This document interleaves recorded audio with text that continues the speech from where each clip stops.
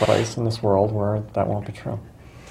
I don't think we're getting it in our generation, but maybe the next generation might be able to get well, there. and that's where I know Stacy's talked about it this way too before, but where you have to protect the rights of the minorities from the tyranny of the majority. That's right. And that's there's the fairness of it, that we're just looking to live our lives. We're looking to have the same opportunities, the same as anyone else. It's not a matter of being treated specially. It's a matter of trying to not be treated as second-class citizens, to not be discriminated against in normal daily activities, trying to get housing.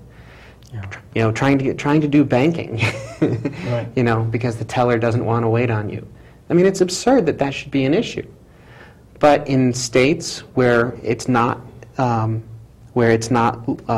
explicitly listed what the rules are, people get away with it. They do. Right. And that's why it needs to be clear that in the state of Connecticut, it's not okay to discriminate against someone based on their gender identity or their gender expression. That's right. Yeah.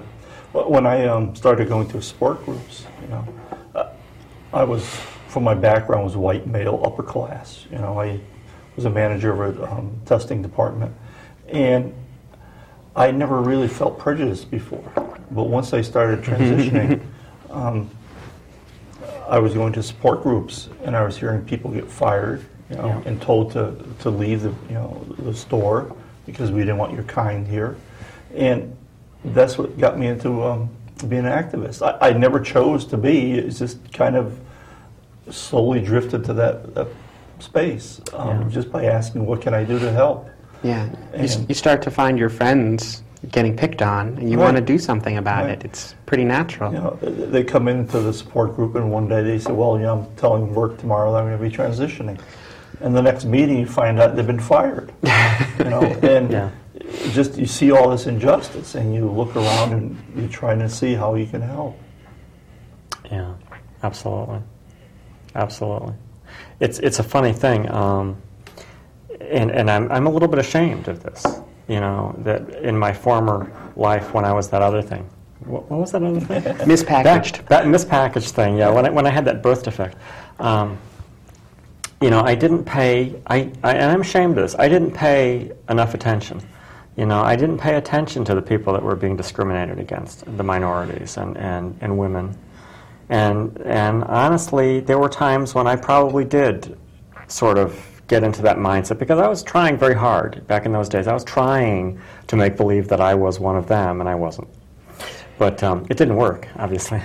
But you failed miserably. I failed miserably at that. But yeah, I sort of tried. I kind of fell into that mindset a little bit, and it's like you actually drive yourself there in order to fit in order to blend exactly. in. Right. And once I transitioned, I started realizing it's like, oh my God, the stuff that these people were telling me, the stuff that these people were, I started to really feel more of a connection to the minorities and women, because I came to realize that that discrimination is very, very real. Yeah.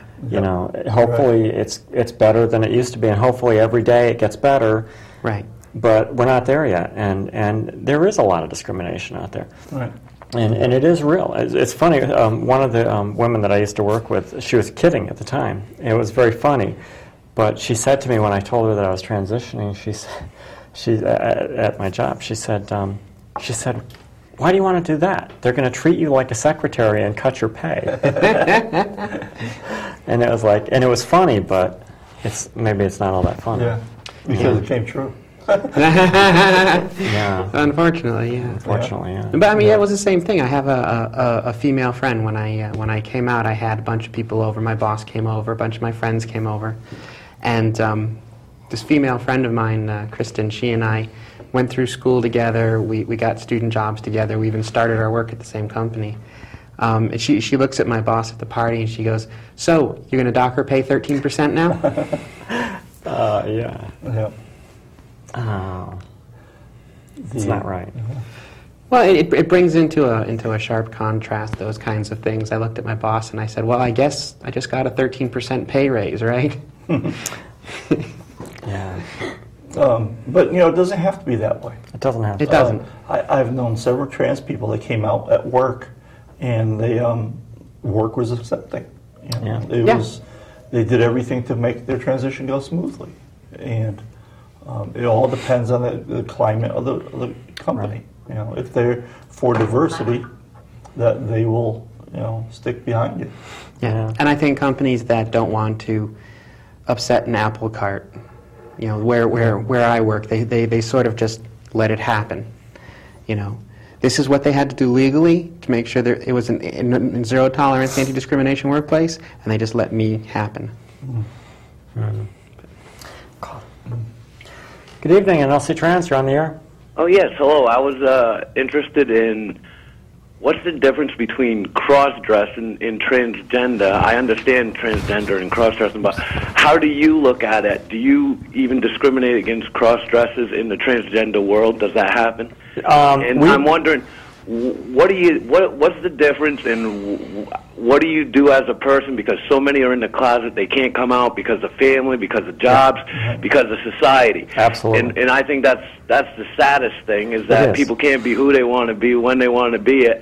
And I'm still interested in the amount of discrimination within the transgender and cross-dressing community. Right. And I'd like to know if for people that have the issue of being in cross-dressing situation, and where do you go? How do you get help? Is it a bad place to be if you don't know if you want to go all the way, but if you want to be who you are?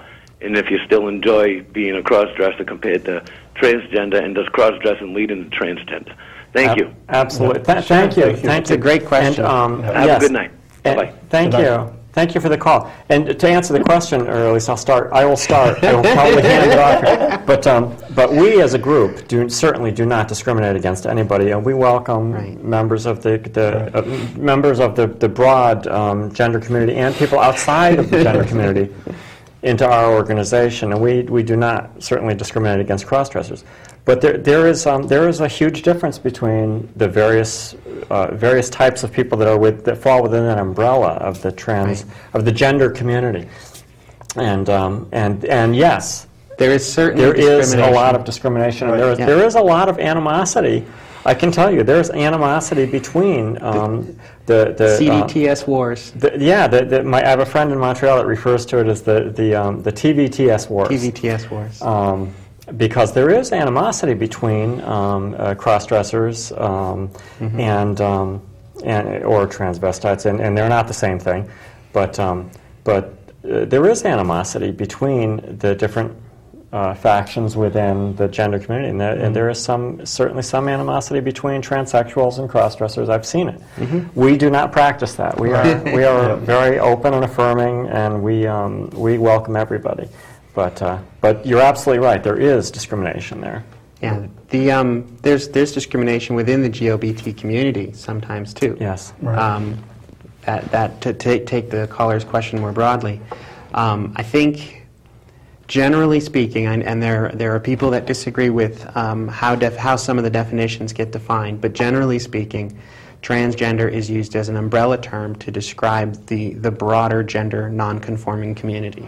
Right. If you cross gender norms in any sort of way, then broadly speaking, you're transgendered.